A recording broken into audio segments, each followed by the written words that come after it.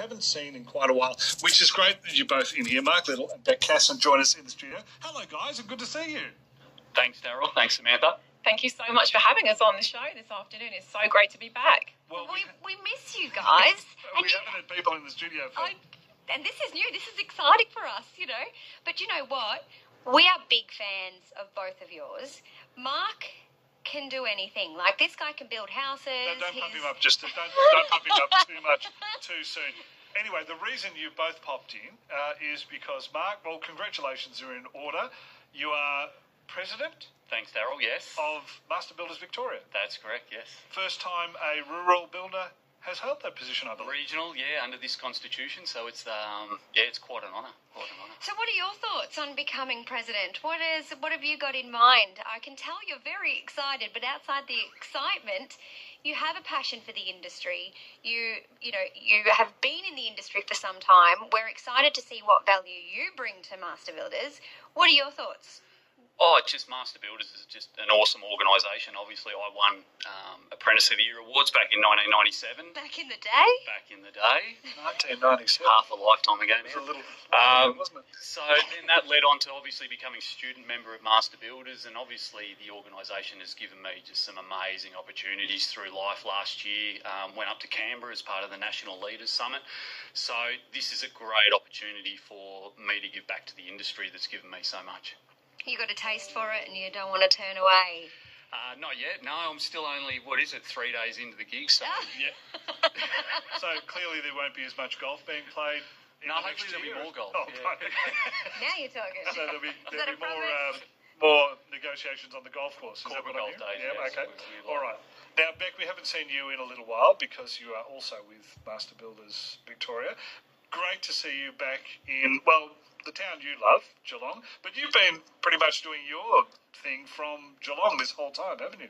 That's right, Daryl. So ever since March and ever since COVID kicked in fact, we came back to our house in Geelong, and we've been running Master Builders from Geelong, and pretty much our whole team. In fact, a big shout out to them. They've been supporting, putting our members first all the time, every time, and supporting our members through COVID throughout this whole period, from their lounge rooms since March. So yeah, really proud of our team and what we've achieved this year. And you're pretty happy with this guy becoming president? Many congratulations to Mark. He's been on the board for 2 years. He's been the country sector chairperson for the last little while, and we're very, very proud and very pleased to have Mark on board. And just to clarify, he is the first country sector chairperson to be elected under this constitution, so it's a great accolade to him. And it's really great to see a home builder be the president of Master Builders, so we're very, very excited about that. It's been a long year for builders, and there's been a lot going on.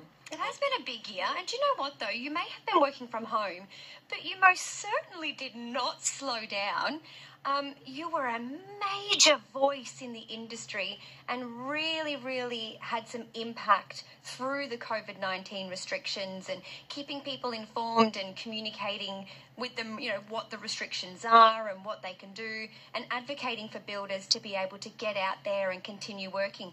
What are some of the things that happened this year that impacted the industry through COVID, and that Master Builders really kind of stepped in as a conduit between the government and the industry? Well, that's right, Sam. We've been far closer to our members than we have ever been throughout this year. And as Mark would attest to, keeping our industry safe and open has been our first priority. So Mark and other members of the board have been kept closely informed through weekly updates on what's been happening at Master Builders.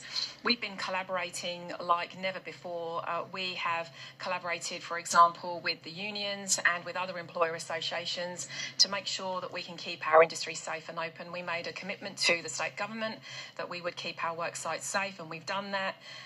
We have really stayed ahead of the curve and also gone above and beyond delivering on projects, for example, communications into the culturally and linguistically diverse members of our community, translating resources into 15 different languages is something that no other industry really has done in a way that building construction has done. So, and it's a real credit to people like Mark, to builders like Mark who have been out there every single day and have kept our industry open and kept our economy afloat. And the economy will be led out of this recovery by building construction. So, and as Mark would be able to let you know about what that means in terms of, the economic benefits that our industry provides. Well, just hold that thought for a moment. We're going to take a break because there's more to talk about. We can't let you go this soon. So stay with us. It is the catch-up here at Bay 93.9. Samantha, all thanks to Wombat Gully Plant Farm.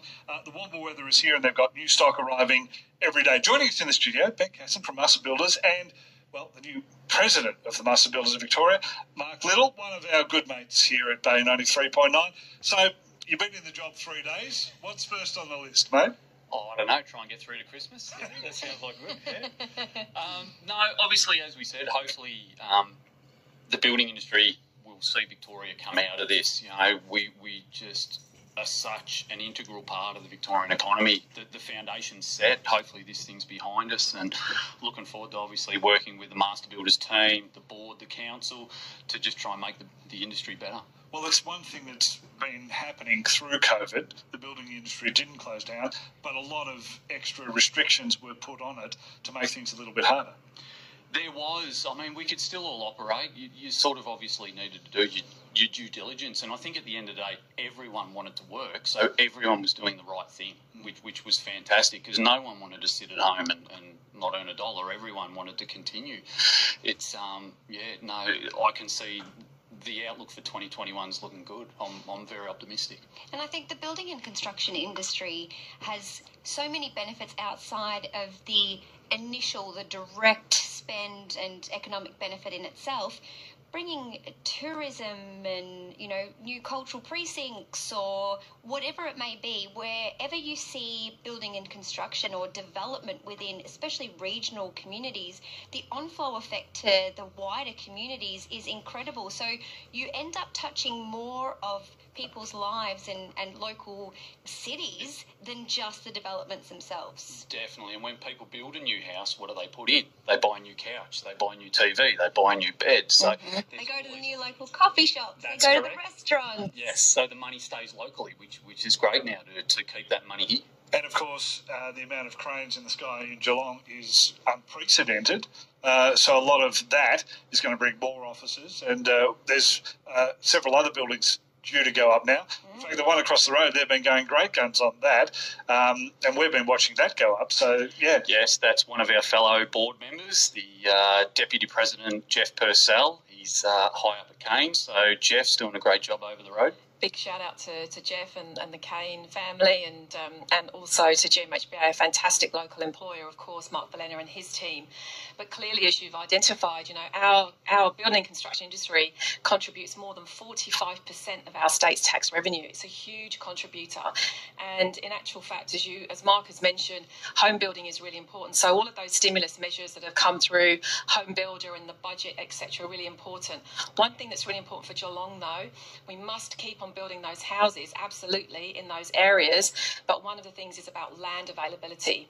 So for people like Mark and others who are home builders that want to keep those houses going and want to keep that on-flow effect into the economy, we've got to have that land availability. So otherwise that recovery might come to a grinding halt. So that's a real shout out to the local council to make sure that we can still get that land availability. Yeah, well, that's the thing when you look at it now, because there's plenty of estates opening up, but the houses are coming, and we still need more, and finding the right spots around here is a little tricky at times, isn't it? That's right. It can certainly be a challenge, and everyone, I think, has been challenged throughout this year. But as Mark has said, we're very optimistic going into 2021. Many of our members have reported having a really strong pipeline, and that's as a result of some of those stimulus measures, such as Home Builder and others coming through, which is really positive. And as you said, lots of cranes in the sky to give that employment and make sure that people can keep that food on the table and keep their jobs as well. My kids are on repeat as we drive into Geelong. Mum, look, crane, crane, crane. So 2021 is building in more ways than one. Building onwards and upwards. Absolutely, yeah. Geelong's definitely starting to go upwards, which is great. Vertical living in Geelong is, I think last year, what did we have? 3 or 4 cranes on the horizon at one stage. Now we've got 1. As you said, Darryl, I think there's another 2 or 3 to come. Yeah, there's more to come. And obviously, Yeah, when you People think need about the houses. history of Geelong, there was times when one crane was out of the ordinary. So it's And it was great. always it was at the hospital or football club. Yep. So now it's just so diverse. It is. And of course, with new homes, we want more people down to our area. We love people coming down here because it's a great place to live, as we all attest to. That's why we're all here. Absolutely. Well, in terms of the flexible working that's being put forward now, Geelong is a definite proposition for people to be able to perhaps come and live and work in Geelong, and also to live in Geelong and perhaps work in Melbourne a couple of 3 days a week. So that's definitely a proposition, and certainly one that Master Builders is very much looking at in terms of being a flexible employer and about our employee value proposition of being able to offer that. So Geelong is looking like a great place, and we certainly look forward to working with people like Mark and other members of ours to build a better future for our community here in Geelong and in other places as well. Well, congratulations on all the work you've done, Beck. You have been an absolute star this year, and I've enjoyed watching you. And an enormous congratulations to our favourite Mark Little. I told you, don't pop him up too much, all right? Won't be able to get him in our studio. Slippery slope. Don't pop him up too much. It is very exciting, and we wish you all the best, and make sure you keep us in the loop with all the news that's happening for 2021, because we're all excited about the year to come. Casson, Mark Little, Thanks, Master Builders Victoria. We are proud of you, and we love having you in, and hopefully we'll see you again soon.